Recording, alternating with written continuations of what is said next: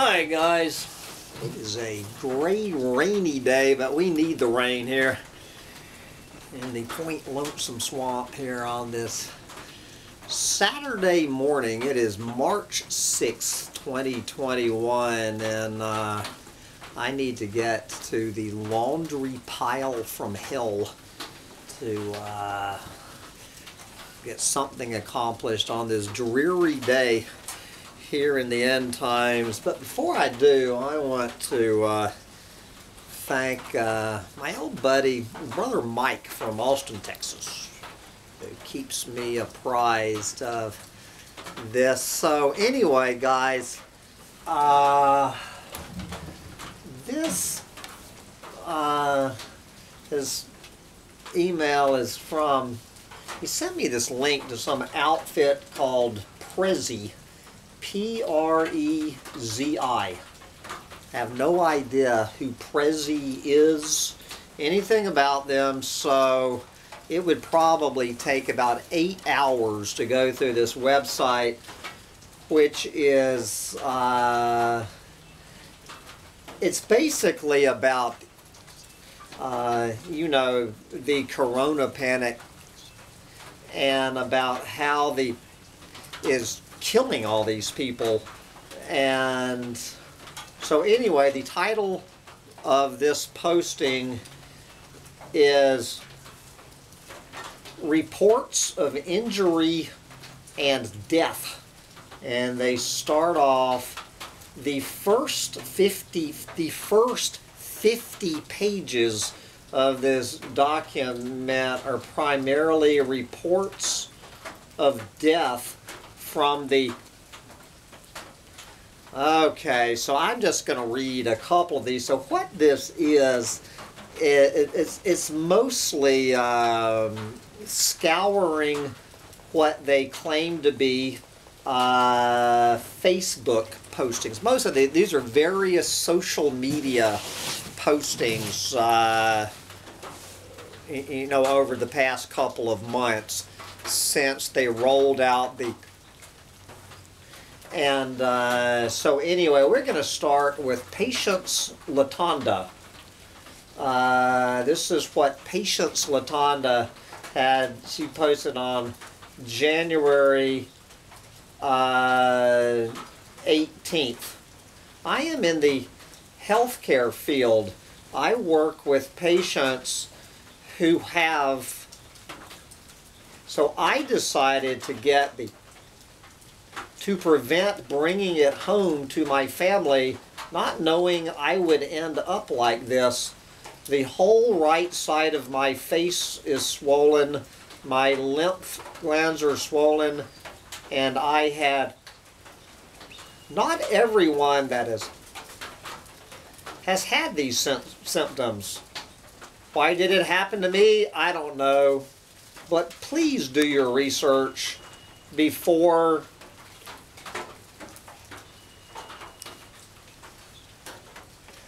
Okay, now, oh no, we have an obituary from Brittany Hall Perez, who on January 12th, supposedly, according to this, posted this picture of herself and saying that, I guess, save lives. And Brittany on January 12th was posting, say yes. And then on January 13th, from the HAMPTON COVE funeral home.com obituary page, we have 24 hours after Brittany Hall Perez said yes. We have her obituary. Brittany Hall Perez passed away on January 13th in Woodstock, Georgia at the age of 39. Yes. Brittany was always a free spirit and opened her heart to all.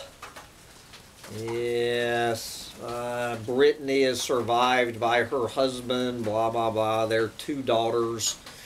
And anyway, guys, I could go on through dozens and dozens, if not hundreds, of, according to this article from PEREZ, PREZI.com, what they do is that these people would go on to their various social media sites and encourage people to, and then within 1 day to about 10 days, they post their obituaries that 1 day to 10 days after that these people ended up dead. And that's all I know. So guys, you know, as I wrote to Mike, and I forwarded this on, if anybody wants the link to this thing floating around the internet now, you need to send me an email. Send me an email to humptydumptytribe@gmail.com, and I will send you the link, and you can make your own call on it. And so this, I'm just going to give what I told Mike and the other people I sent it to. Okay, guys, you know, I have 5 years of college and journalism training, and I was a, you know, for how many years before I became a clueless moron real estate agent?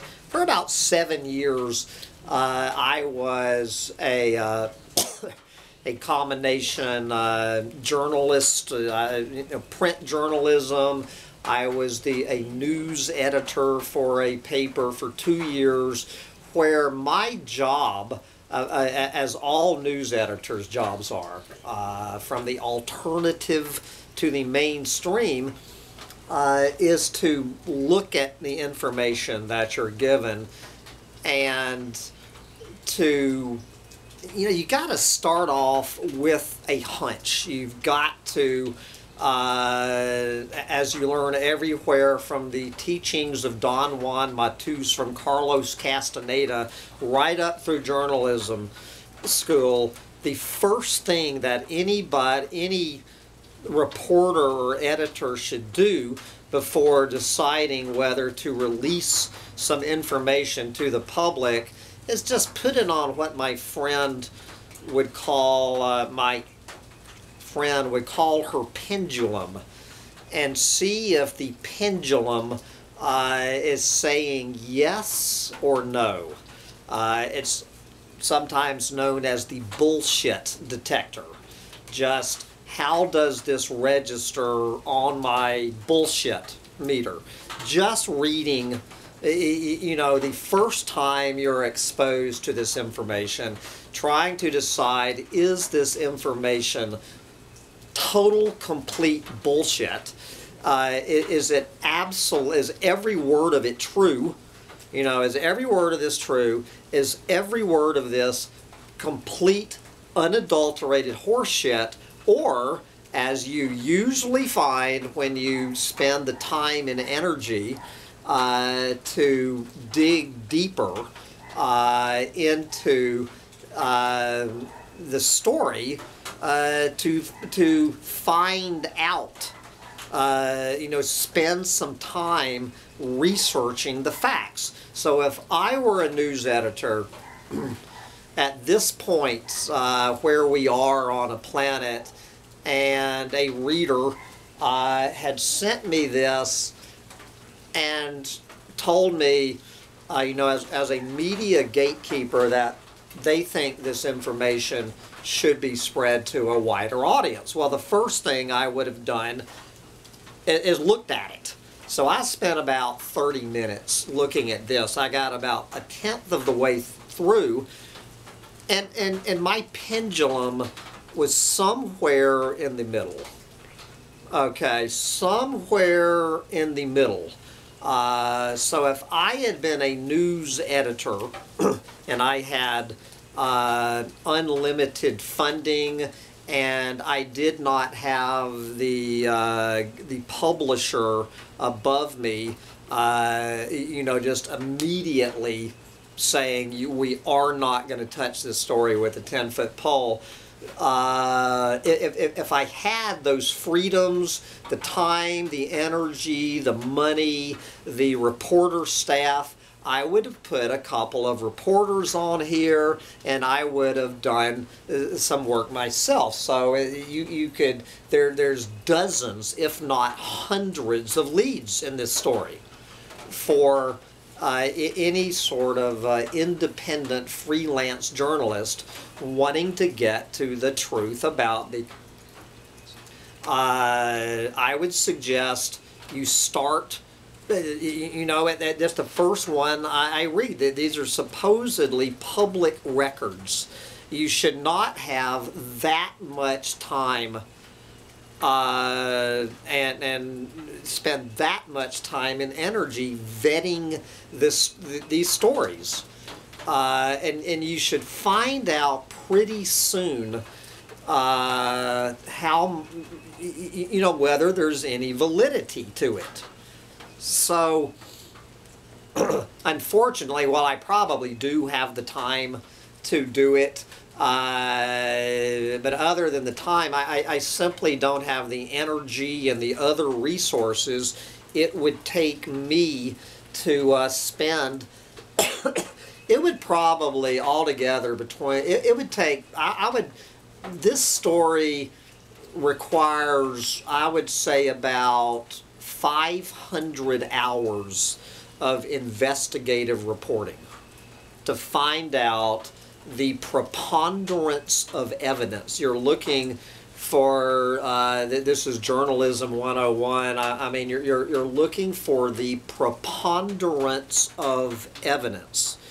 Do these stories here, number one, do they check out on, quote, social media, whatever that means, but the obituaries are a matter of public record. For these people who have died, that would be the first thing, is to determine, did this person die? It's not that hard to find, like they just quoted the name of the funeral home. You know, this is all public record. So first thing I would do is confirm the obituary. That's the number one thing. And assuming that checked out, then what I would do is to the best of my ability to confirm whether they made the post about, you know, from 1 to 10 days before they ended up dead. All right, and and even then, so then you get the confirmation that they made that posting before they died, and the preponderance of evidence is building. Now, could they have gone on social media and lied out their ass about and recommending to everyone in their social network that they go out? Why would they have any reason to lie? But confirming that something was said on a Facebook posting, you know, you still got to leave an asterisk. Now, I don't know how much work it would take to confirm the information inside the posting that they... I honestly don't know, with HIPAA guidelines and all of this, how hard it would be. My guess is if you really spent, if you just picked 10 of these out and really spent the time and energy and money it would take to confirm that this person is or was, in this case, a real person. Did this person really die in the past 3 months? That's the easy part to confirm. The next thing, did they really make this posting 1 to 10 days before they died? And then that extra level, was the information that they posted real? And really, I would have, that's what my reporters would have been, that would have been their assignment, to answer those 3 questions on 10 of these cases. And then you would look at how many of the 10 panned out. Are you following me? Did 10, did 0 out of 10 pan out? That this was 100% unadulterated horseshit. Everything in this in this link, my buddies. Or on the other hand, did 10 out of 10 of them pan out?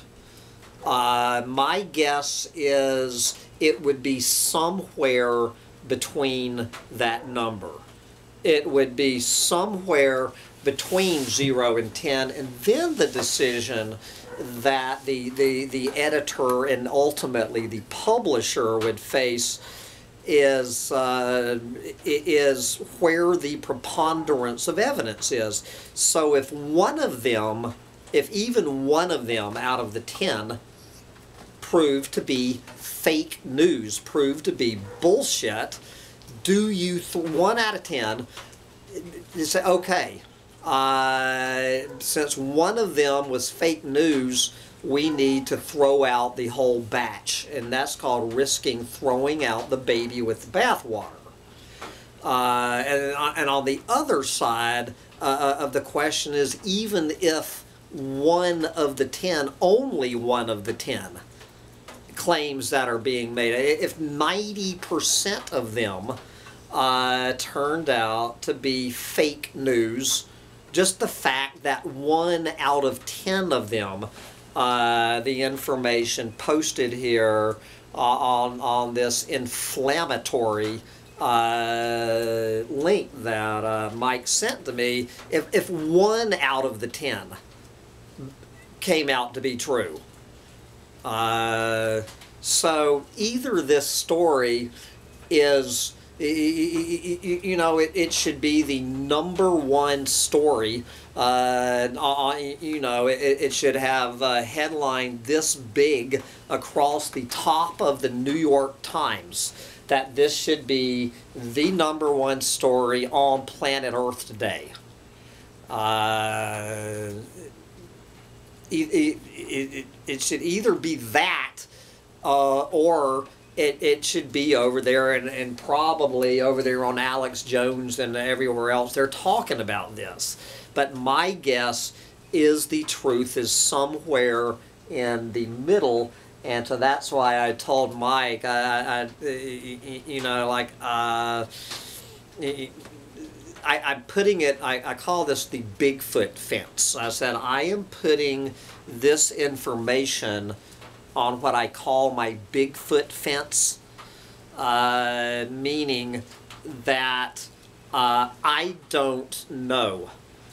I cannot, there is nothing anywhere in my life history, I have never seen a Bigfoot. And I've spent a lot of time looking for the son of a bitch. I have never seen a Bigfoot. I've never seen a Bigfoot track, whatever, but I do not rule out the fact of Bigfoot's existence. I don't know whether Bigfoot exists or not. There is some very good circumstantial evidence. And that's the other thing. If every one of these is true, it would be a circumstantial case. But anyway, guys, you better believe you will not ever be hearing this story here on YouTube. You know, but as I told the people I forwarded this to, you know, look at the information in here with an well, I didn't say this, but what I was implying, an open yet skeptical mind.